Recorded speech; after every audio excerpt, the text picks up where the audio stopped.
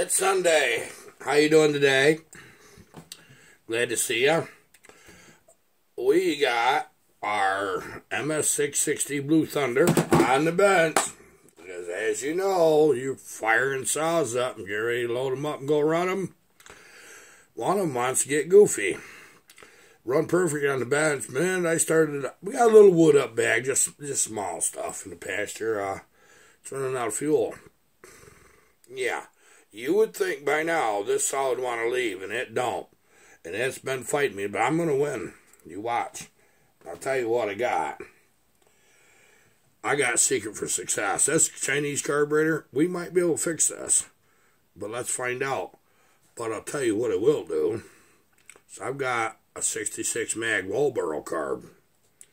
We'll probably take this apart and make sure everything's just so in it. And if this one here doesn't act right, I'm going to throw this carburetor on. I'm not having this. So I'm just going to talk to you while I'm working on this saw. And we've had some interesting... Yesterday was an interesting day. I'm going to tell you that right now. We went to go get some parts for Barbara's Jeep. As you know, we licensed it. Well, what happened is we found out something kind of interesting. It has two rods in the door. One goes to from the door handle to the latch for the operation of the door handle to open the door. The other one's to lock. Well, when we got the Jeep missing, inside was gone. You know, the door handle was, because they braked or plastic or nothing to them. So we apparently, the fellow owned this before us, they took that out and found out them rods rattle like crazy when you're going down the road in an old bouncy Jeep, and he removed them. And he told me that it needed a door not handle. He didn't say anything about them rods. Well, you know what I did? So I calls up junkyard that I kind of know pretty good. Get this young girl there. First warning sign. Nothing against young girls and junkyards, but I really like to talk to a mechanic. And I kind of knew she wasn't. And, yeah, there's some pretty good women mechanics out there, too. I know that, but she wasn't one of them. I says, I need these rods for this Jeep, blah, blah, blah. Nope, sorry, can't help you. I said, you serious? I know for a fact you got like 50 of them out there. But I did let it go. I'm not driving freaking 45 miles to find out they didn't have a part, because that ain't going to happen. Well, guess what? It's better than that. We have a junkyard that you can go remove your own parts. So we went to that. I'd never been to it before. It opened up last year or something. And what happened was, yep, we got a 93 Jeep aisle 76. Cool. So we get their map. Yeah, you got to have a map for this junkyard, believe me. And so we get the map. Oh my, you know where aisle 76 was? Now, yesterday was a bad knee day for me. It really was. Oh, all the way to the end. Now, this ain't little. This is a good half mile. And then you turn right and go another quarter mile. And then you get to aisle 76, and then you turn left, go about 1/8 of a mile. Yep, blue Jeep out there. Boy, it's a pretty color blue, I gotta say that. No doors on it. We drove 30 miles just to get to that. So that wasn't a very fun time. And, well, we didn't know what to do, so we went down an hour drive to the next junkyard, just so that we can get these rods for this Jeep. Barbara ain't gonna drive that with no inside door handle, because that's the way it is. I don't blame her. I wouldn't want a half-cooked meal. She ain't wanting a half-cooked Jeep. So, we deal with it. Bite it in the butt. And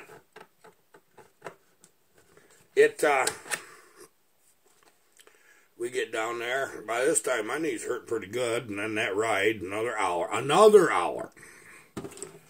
Yeah, no, we got a 97. Well, 95 is the cutoff here. I'm thinking, them doors look the same. I was in the mood. You know what? All we need is rods. We can make them longer or shorter if we have to. No big deal. I didn't want to build them. I really didn't. You think them kind of projects are going to go real fast. They really don't. So they didn't have any. No, they did not.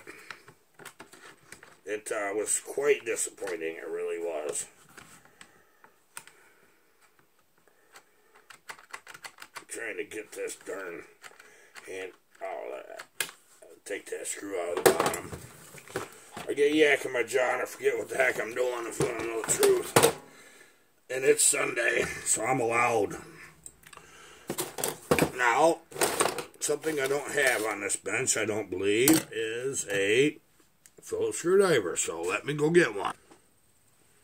So anyway, what happened is we got in the junkyard. Colin got the went in there. 97 Jeep. I think the doors are the same. Go back. Out in this junkyard, that's another one. Let me pull your own parts. And guess what? No doors. So that's 3 places from where we're at within 75 miles. No doors.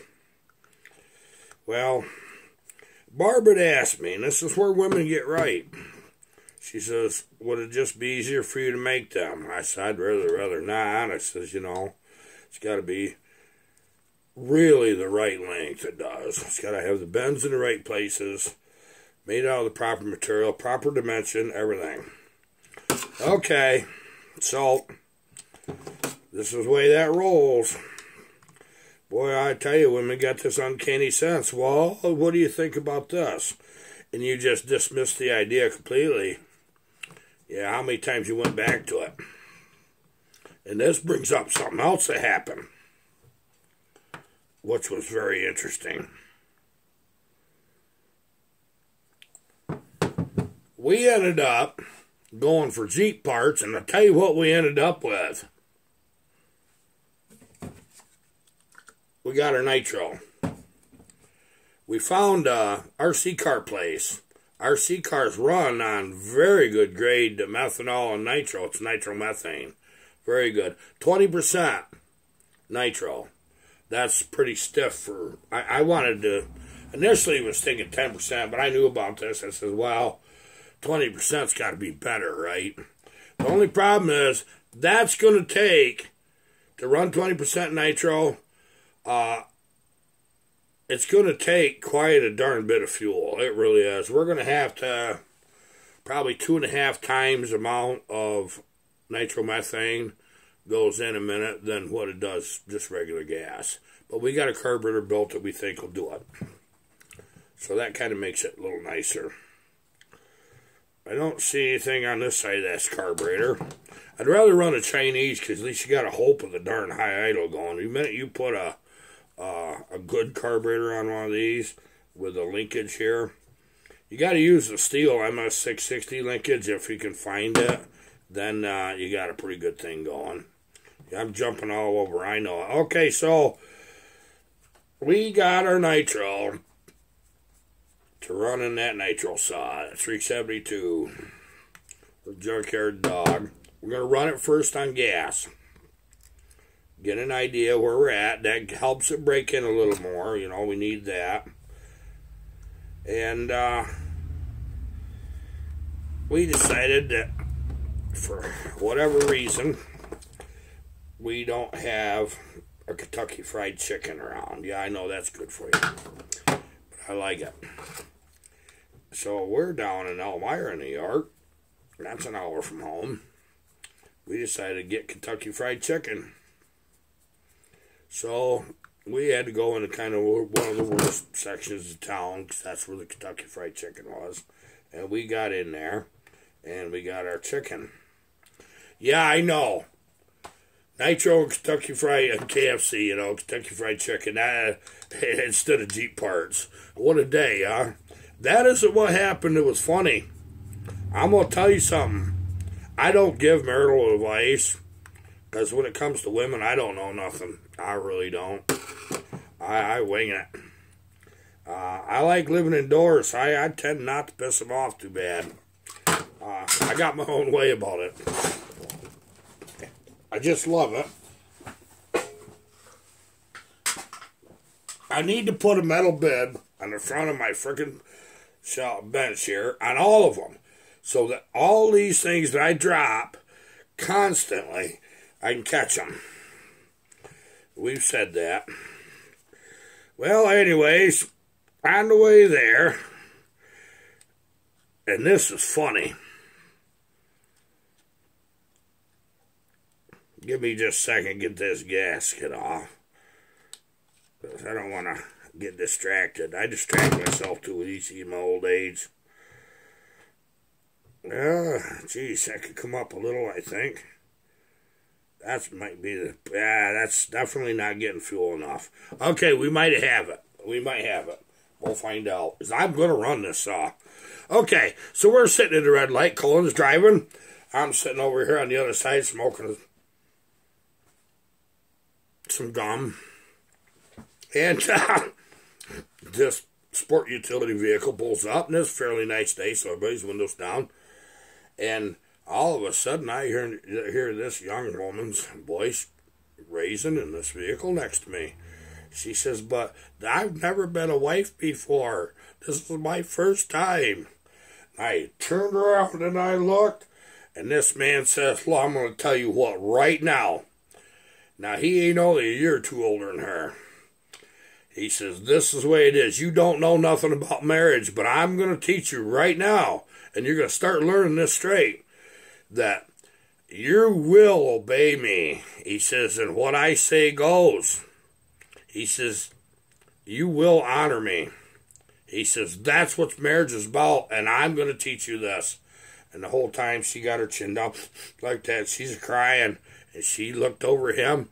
All of a sudden, I could hear it and I could see it. Women from birth have got this great big cast iron bull gear that when they're married, all of a sudden, it starts turning and it starts grinding. And I heard that before, but I didn't recognize it because I was young. And I seen the light in her eyes change just like that. And what that gear drives is their auto memory recall. From this point forward, she is going to remember everything he's ever said and done. And he's over there running his yap. And them eyes have got a freaking dagger in them. And I can tell, look on her face, she's not going to forget. And I was going to say something to him. Hey, let me tell you something. You know what the biggest cause of divorce is, don't you? You know what it is? It's marriage. Shut your mouth, too. All of a sudden, this light changed. This vehicle took off because he's pissed. On the back glass of this sport utility, there was this painted balloons and just married. I was like, uh-oh. 3 hours and 40 minutes ago, they got married. And she is going to do something. 22 years, 3 hours and 41 minutes from that moment. She is going to, and I tell it looking at this girl, you know, she's going to throw that back in his face. And by the way, USOB, do you remember the day we got married? And she's going to recall from that day forward. Because she's going to get the house, the car, the boat, the dog, the frog, the kids, and everything in his wallet for a long time. And he started that, didn't he? He did. We have to cohabitate. Mutual respect for each other. It's what lets us get through life. It ain't a win-lose. Not in marriage. Every day when you get up, you're starting over.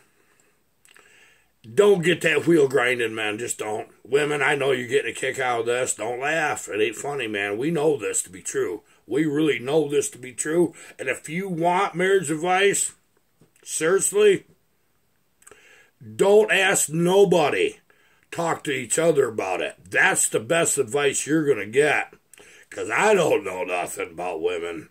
Yeah, men are from Mars.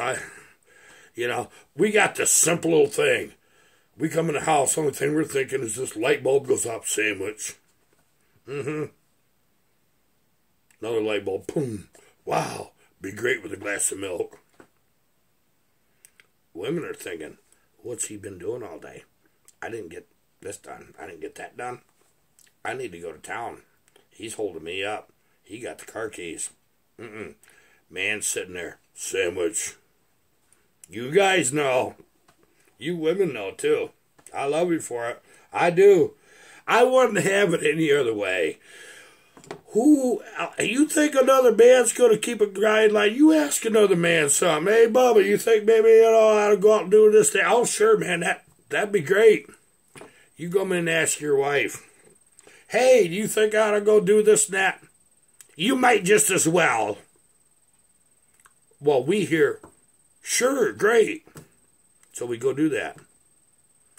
And then that cast iron wheel grinds a little further, and there's something more hits that memory box. And you didn't know you did that wrong. We have to tune her. You look them in the eye. Yeah, you know. Look them in the eye. If they say sure and walk away, don't do that. Don't. No. No. You know what I do? I ain't kidding you this. I got it made compared to a lot of people. Barbara's a good woman. She's a good cook. I don't want to lose her. I love her. But all people have this thing that men are men and women are women, and there's a little line there. Don't cross between each other, you know. And even you women, you don't push a guy too far. You can get a lot out of him. And maybe he needs to, you know. But when she says, you might just as well, I back right up. And you want to go for a ride, man? I got to go to town. I don't got to go nowhere. Get them out of that environment. Get them off. They're on solid ground, man. I said, come on, Barb, get in the vehicle. Let's go, man. Where are we going? I don't know. Well, we got to go. All right. On the way. Yes, dear. Yes, dear. I heard it, dear. Don't let that fly through. Just don't. I mean it. I swear to God. Don't do it. That's a bad deal. And I'll tell you another thing I do. You know these forest fires all over the country? I'll tell you what caused them. It's because these states don't let, like what we used to do around here, and we still do, a lot of farmers, they'll build little brush fires and let them burn down some of that stuff. Clean the woods up. Don't let all that freaking deadfall be there. Just don't. I know in a lot of places you can't help it, but around populated areas, it's good to get in there with chainsaws and let people cut the wood. It really is. They just ain't learned that yet. Well, okay, so they have to make fire breaks.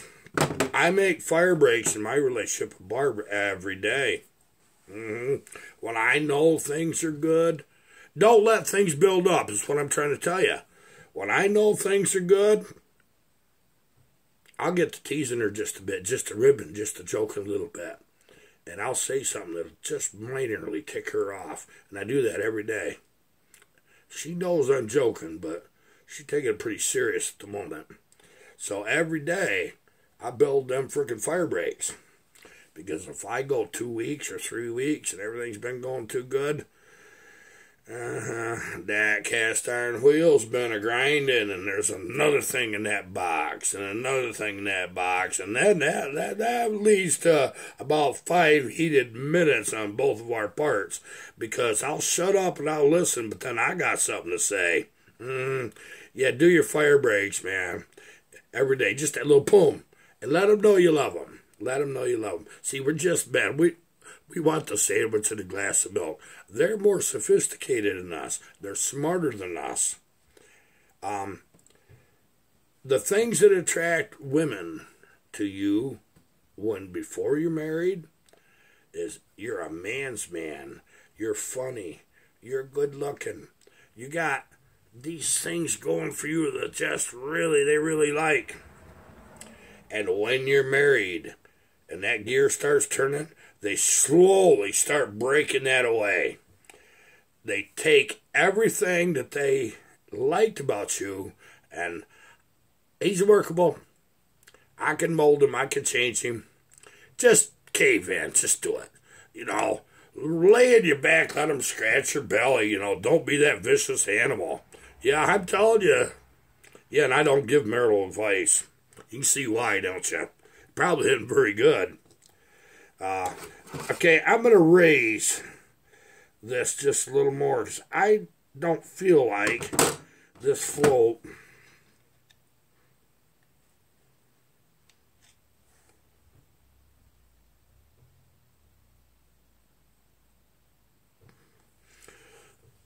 and that is high as heck. But I'm going to try it right there and see what that does. You know what the problem is? I'm out of chainsaw gas. I'm going to have to pull something out of a dirt bike. But I'm going to try it right there. I'm going to get this all fixed if it kills me. It just might. But I think that's what I'm down to, is just this. Interesting little deal. Okay. I probably should have said that about, you know. Boy, when that guy started hollering at that girl and he going to teach her how to be a married woman. Ho, ho, ho, ho. I was like, whoa, dude, you back up. You are not on solid ground. You know what was funny? When she shut up, he thought he won that argument. You believe that he thought he won that argument. Women, you got to get a kick out of this. Love your man. Just love him. You're going to only change him so much. Men don't want to change women. You know what men want? They want them to remain exactly the same. We like that. We like to know where we're at. I'm not going to say women are chaotic. They're just way more intense than men are. And I want to say something. If you got little kids, you may want to distract them for a second. But I don't buy this PMS thing. Yeah, I know all about that. Bart don't go through that. Yeah, thank God. Them days are done. PMS is no excuse. Yeah, Colin's mom used to tell me, well, you know what I get like before all that? Yeah, I know exactly what you get like. Women don't get PMS. That's not what it is. They get power surges. Oh, yeah. Men, just know this. And women, you women could just stop just a second and look at it from a man's point of view. You'd understand. But you know what you're not capable of? Looking at it from a man's point of view. Oh, hell no, I don't like what this man's saying right now. Oh, no. I'm sorry, but I'm going to tell you that's the way it is. You can't see our point of view. We can't see yours very good. That's why you meet in the middle. And I'll tell you what, one thing never do. Don't go to bed mad at each other. No, don't do it. Just love each other, respect each other. That's about the best I can tell you, honestly. Some relationships don't work. They just don't for whatever reason. It's because there's somebody's doing all the taking and the other one's doing all the giving. Well, guess what? That don't work. You see me there drop that screw, didn't you? You know where that went, don't you? Right on the floor. I need a frickin' bib. Oh, there it is. I got a few more things to show you.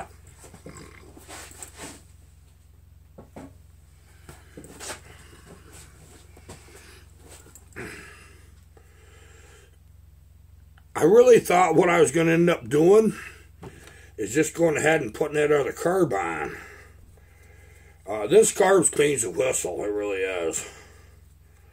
But I'm going to have to try this and just see where I'm at. No big deal. Okay. You want to get that real good line, you go to these hobby shops. This is where they get this stuff. This is that fuel line, and I think this will work on the 371, 372s, and stuff like that. Anything that takes that diameter smooth line and don't have a big barrel on it. I use this for impulse. This is the stuff that once you push it on, don't come off. Gasoline, alcohol, nitromethane, nothing eats this. Nothing makes it swell, and you can't really tell by looking at it, but it's really it's firm but pliable. And this stuff will stretch right over quite a large nipple or a smooth pipe, either one.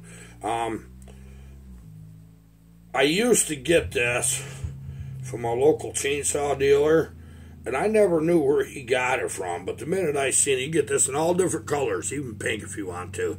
Yeah, these hobby shops with RC cars, that's where you get this good stuff. Now, we got us some new picks. We went to Harbor Freight, and there's a few of their things I really kind of like. These picks, like I use, yeah, Colin got me these. And I got a nice set of these. For them cylinders, they're bolted on too damn tight. So I ain't got to work so hard with my wrist get hurting pretty bad some days.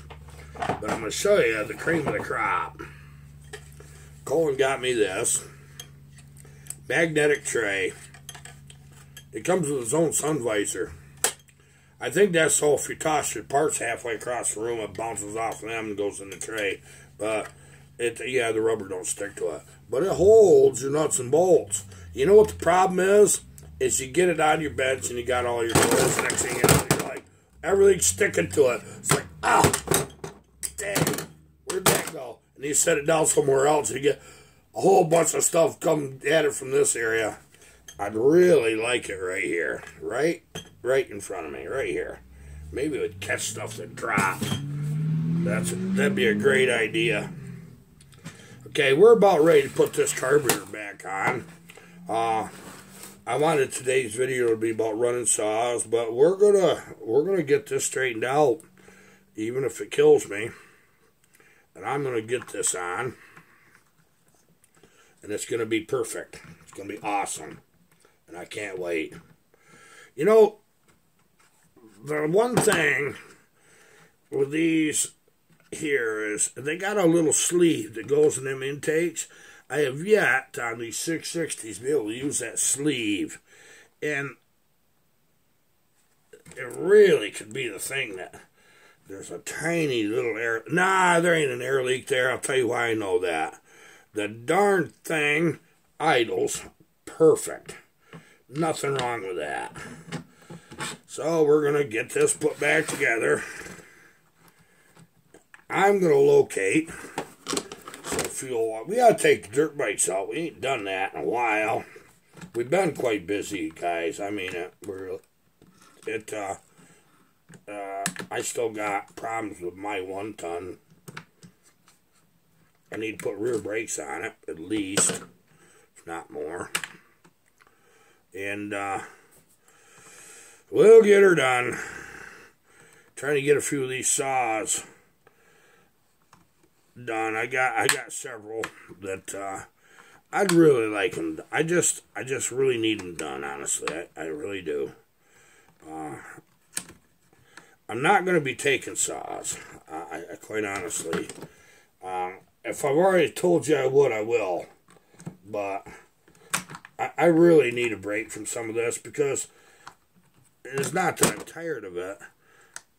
It's the fact that I got some way cool builds. We haven't got to our turbo saw. I started that, didn't finish. I decided against using the 153 because that went in a total different direction. The 153 project, we're doing some pretty cool stuff too. I got to have time to do that. Plus, we started that junkyard dog thing. I don't know what prompted me to do that. I haven't done that kind of stuff in quite a long time.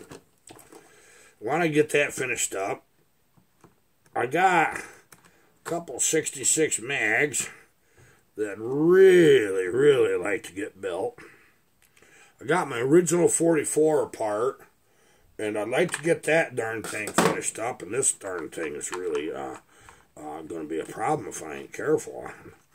Normally that just stays right in there, but it don't want to this time. So I know what's got to be done. Okay.